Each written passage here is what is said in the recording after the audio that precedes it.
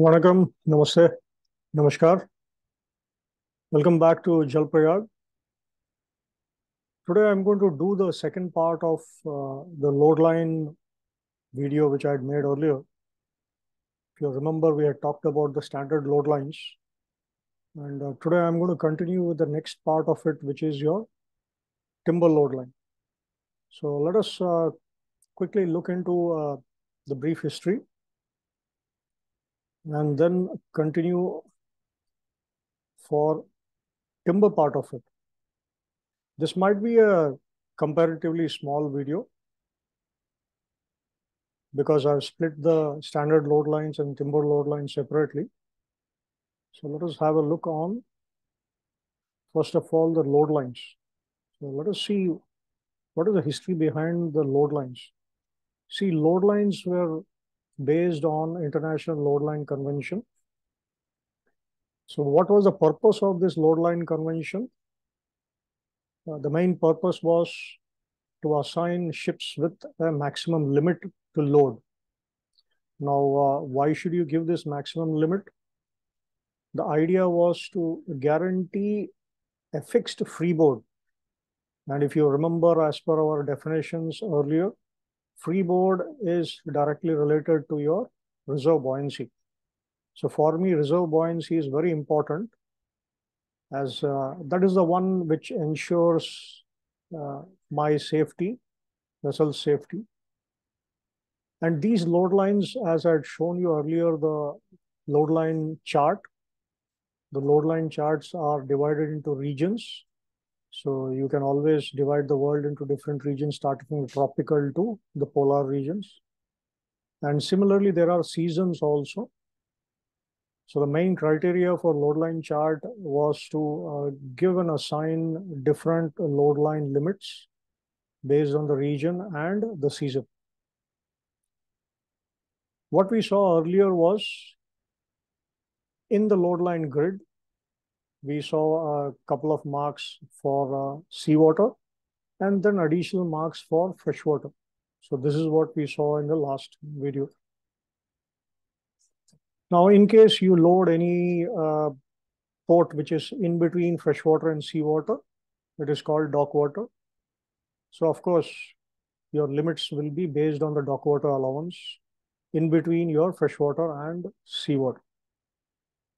Now, end of the day, the whole idea of load lines, the purpose of this convention was to have a ship which ensures safety of the vessel, crew, and environment.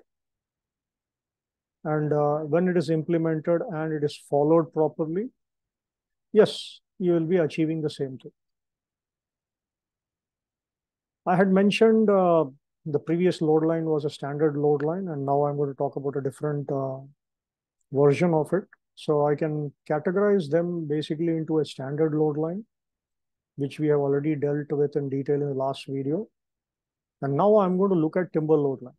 So let us look at who is supposed to follow the timber load line. The standard load line is for all the ships. But your timber load line is specific.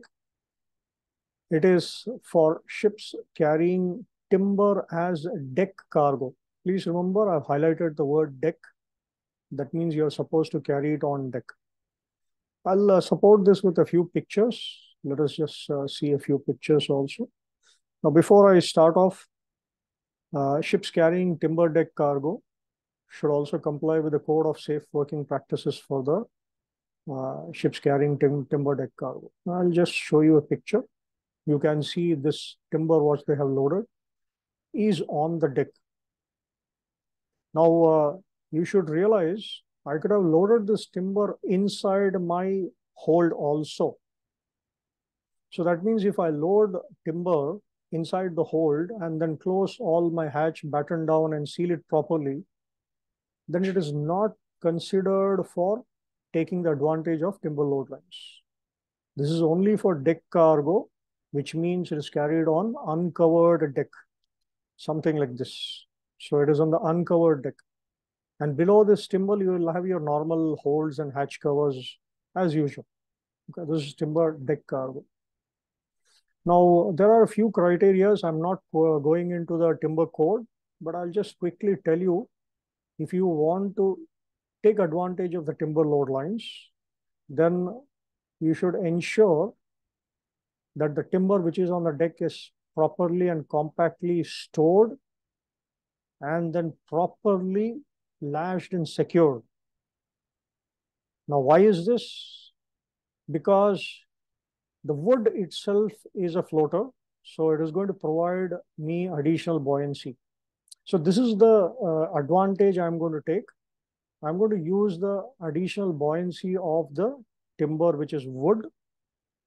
And that is the reason I can go ahead, use my timber load lines, which gives me some extra allowance. So let us see that one by one. So the reason for me to use timber load lines is, number one, I should be loading it on deck, and it should be compactly and properly stored and properly secured. Now, this analogy I can relate to a life jacket. So everyone knows what is a life jacket.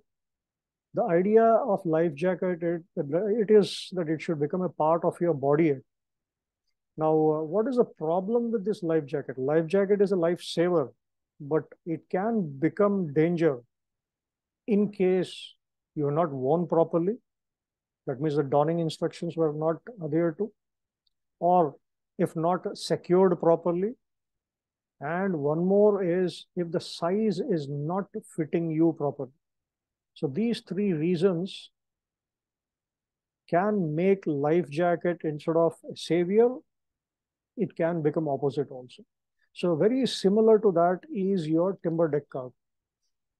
So the timber deck cargo becomes a part of your vessel, provided it is stored properly and secured properly.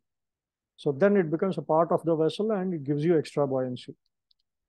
Now, based on this condition, as far as you follow the code and uh, stick on to whatever is required as per safety. Now, your load line convention allows us to load extra. That means the freeboard can be reduced than the normal ship. Now, when we talk about the timber load lines, you should remember, how does it differentiate visually between the standard load lines and the timber load line? You will see a prefix called L, which is Lima. The Lima stands for lumber. You would have heard about the word lumberjack. So it is someone related to a carpenter or related to someone who works with the wood. So Lima is prefixed. So this is how you differentiate between your standard load line and your timber load line. Now, just to give you a quick overview, I'm going to go a little bit more detail as per the each line is concerned. If you see, I have marked this as starboard side. For a reason, I have marked it as forward also. You can see I've marked it as forward. We have already discussed that the standard grid is going to be forward of your plimsoll line or the plimsoll mark, the plimsoll circle, or the disc, load line disc. So standard one is going to be forward. Now, similarly, this timber load line is going to be on the aft side. Now you can see the marks are prefixed with the Lima. Let me show you just one more picture, because this picture does not have many dimensions. You should realize one thing. The normal grid is 540 millimeter forward. It's written here. Similarly, it is 540 millimeter aft for your timber load lines. So one more picture showing you the same similar ones, except that it has got some more distance marked. You can see it is marked with X and Y, and they have written what is it. I'm going to show you that in the next slide. Again, this picture also shows you the starboard side. Let us go to my picture, which I had used last time. And if you remember, we had discussed about the various saltwater marks and the freshwater marks. And here also I've shown you the starboard side. You can see I've marked everything. Let me go on the timber part of it. So I'm going to show you the lumber grid. So I'm going to place this lumbar grid, which is 540 millimeter aft of your plimsoll or center or your midship. You can call it midship also. Now, the first thing the load line convention assigns you is your timber summer draft, or it is called lumber summer draft. It is assigned to you. So I'm going to mark that first. So let us mark as lumber summer. Now, based on this, the rest of the data are governed. So let us see what is the difference between your standard load lines and your timber load lines. Let me start first with going down, that is towards winter, which is your lumber winter. Please see the change. It is 1/36 of your lumber summer draft. If you compare this with standard load line, I'll show you here, it was 1/48. So you should realize 1/36 is a greater value. So the distance between lumber summer and the winter is more than the normal standard ships. This is more. Okay, then let us go on the top side. When you go up, I'm looking at your tropical, lumber tropical, which is exactly the same as before on your standard load lines. So I'm going to have lumber tropical. Now, besides this, I can have something called winter North Atlantic also. It is easy to remember that the lumber winter North Atlantic is at exactly the same level as your standard WNA mark. They're both at the same level, provided it is for ships equal to or less than 100 meters, sailing in North Atlantic in winter. So that is when it is applicable. Okay, now what we have seen is these 4 marks are for salt water. Now, what about the fresh water? Now, again, fresh water can be related to the freshwater allowance. Now, I have something else called as lumber freshwater allowance. Why? Because the assigned summer draft for lumber is different. So based on that, based on the displacement, you can always have a freshwater allowance for your timber side. So you'll have a value of that. When you go exactly on top of the summer, you can mark your lumber freshwater. So this is summer freshwater for timber deck cargo. Now, very similarly, the same lumber freshwater allowance can be applied to the tropical also. So when you apply the tropical, I'm going to get something called lumber tropical freshwater. Now you will see one more similarity between the standard and the timber grid. You will see this is also 1/48. You can see on your standard also is 1/48 and on the timber also it is 1/48. So this is the difference between your standard and your timber load lines. This picture is not to scale, so please don't try to compare it. It is only to show you with a depiction. To understand the concept, that is what it is.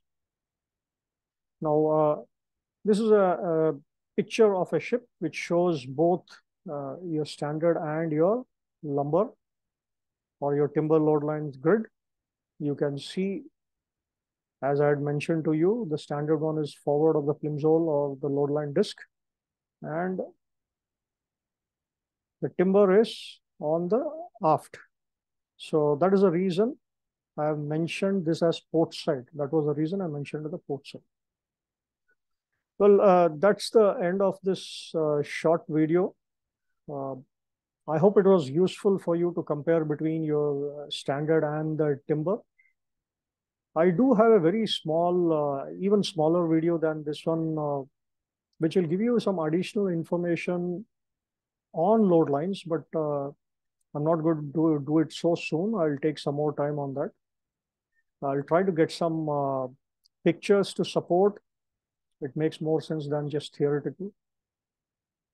Basically, I'm planning to put a small break on stability topics right now. I'll call this as a season 1. So we have finished the season 1.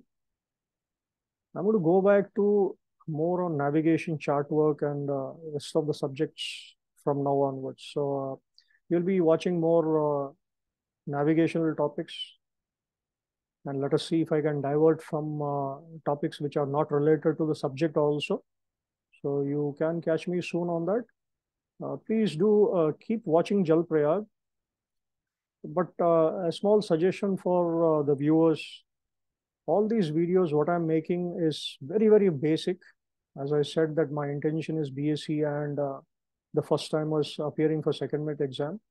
But what I feel is the BSc Nautical Science students who are coming in for your phase 1 and phase 2, for them also there's quite a big gap between what you studied in 3 years and then when you sailed and you're coming back for your exams.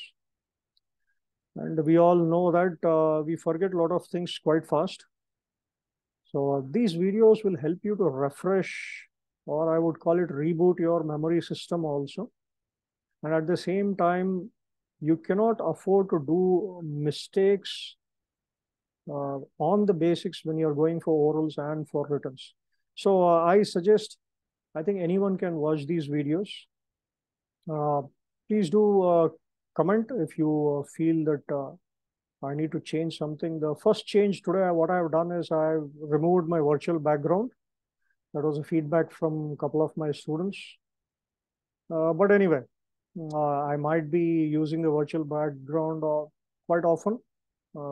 It is possible depending on how the ambient daylight is. Today, it was a bright sunny day, so I could get good light near my computer. A little bit of clutter is there on my backside, but I've tried to put in some artistic values. You can see a couple of posters. Please do keep letting me know if something is needed which I can change. I'll be glad to do it if it warrants.